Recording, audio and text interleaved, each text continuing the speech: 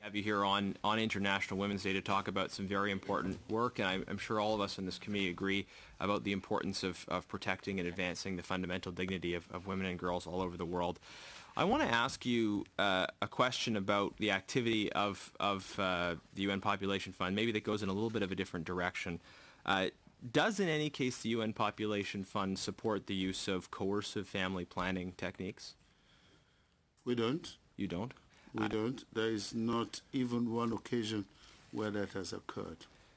So you're telling me that never in the history of the UN Population Fund has there ever been support Never. for coercive family planning? Never. Okay. Would you maybe I'll come at this in a different way. What is your view of the history of China's one-child policy? Would you regard that as coercive family planning? China's one-child policy is a national policy of China. Yes. We were not part of that policy. That's their policy. Am I incorrect in my belief that the UN Population Fund provided significant funding and support to the one-child policy, No. $50 million in 1979? No, we never provided. The UN Population Fund worked in districts in China to try and persuade China to relax the one-child policy so that they can, provide, they can allow women to make choices in family planning. Sir, according to the Netherlands Interdisciplinary Demographic Institute, a study they published in 2000, the UN Population Fund provided a $50 million grant to China in 1979 that was used at the outset of the program to establish the information gathering system. According to a report prepared by that research institute, the China Population Information and Research Center was established in 1980 with assistance with UNFPA. Is that information incorrect? You're talking of gathering information, very different from a policy that actually coerced people. That's a different thing. So we work in China. We will have to work in China. China is the largest population in the world. So we are there, but we are not part of the one-child policy. Okay. Is it true that in 1983 the UN Population Fund gave an award of over $12,000 to China's family planning chief? Is that correct or not? China's family? To the person in charge of family planning in China. Has the UN Population Fund ever recognized or awarded China with respect to their one-child policy? No, not that I know of. Not that you know of. Yes. Okay. Now, it was in 1989, a UN Population Fund official in Beijing told the Chinese news agency, quote, U.S. charges of coercion within the Chinese program were groundless.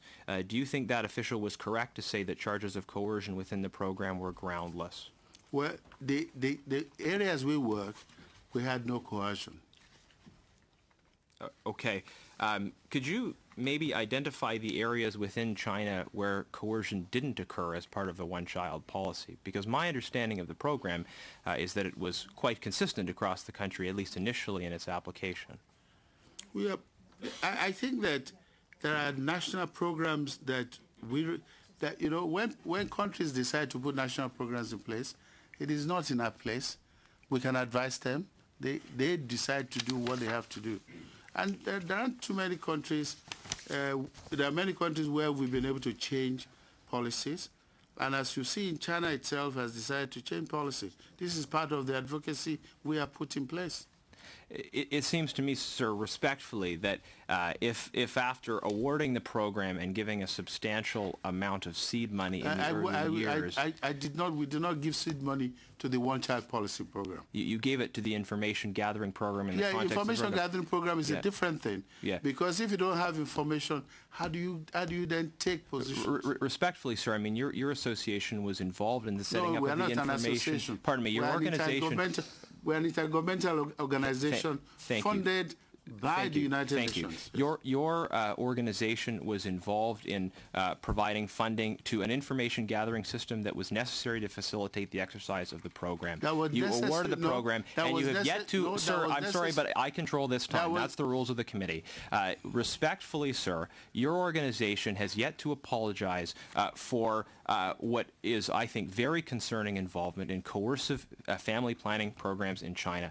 And if you would simply take a step back, recognize the coercive nature of those programs, and apologize for defending the activity of your organization, defending the program, I think that would clear the air, because there is no doubt that good and important work is being done in this respect. But I have grave concerns about this history and what seems to me an unwillingness to face up to it. No, we have worked in China with great dignity and respect for the Chinese government, because they're government, and we have never been involved in coercive issues of family planning. And I want to say that, and there have been at least five congressional delegations from the United States that had gone to China and come back and shown quite clearly that we were not part of it. And we have the reports.